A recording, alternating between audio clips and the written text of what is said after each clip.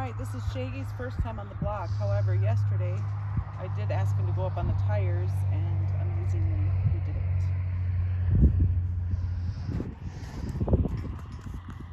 Check to see if my microphone is on.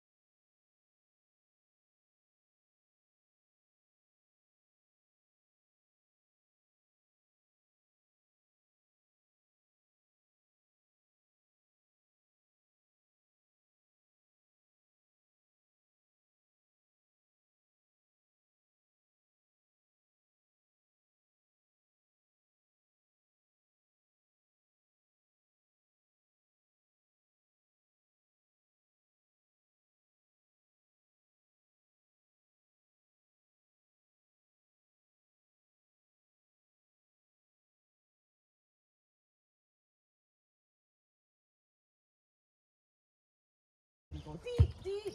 Oh, good boy.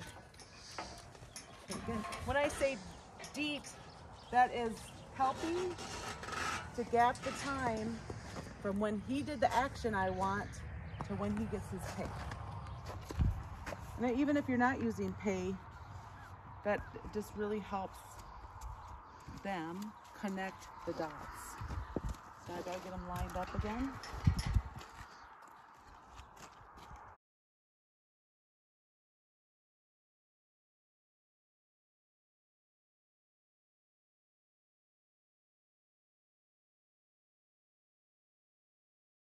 Working on for this, if you've been working on this for a while and you find yourself getting frustrated, or you think your donkey is getting frustrated, you don't have to reach the end goal today. This can all be in baby steps. So I'm noticing with Shaggy, I have to do a lot of extra correction compared to the other ones with trying to keep him facing the direction I want him. And I kind of feel my patience not staying where I want it to feel. So if this is happening to you, get them to do one more that's good. Whatever that might look like compared to where they're at. And then call it good and move on to something else. You don't have to quit like working with them, but you don't have to reach the goal today. Deep! There, he touched it again. So I could take that as the win and then be done and move on to something else, instead of making him or myself overwhelmed with all the extra correction that we have to do. At the point that you start to notice that you're overwhelmed, your donkey probably is also. So it's okay to go in the baby steps. Now, if you're doing extra correction because they're wanting to spin around the block, deep, oh, good boy, good boy. I end up by putting a little bit more pressure and going towards the body part. So if I wanted his right hip to move away from me, then I would come with a little bit more pressure so his right hip moves. Because I always want to try to keep them straight. I don't want them shaped like a banana around them. So with that, we're going to stop and move on to his feet, and then we'll go to the trailer.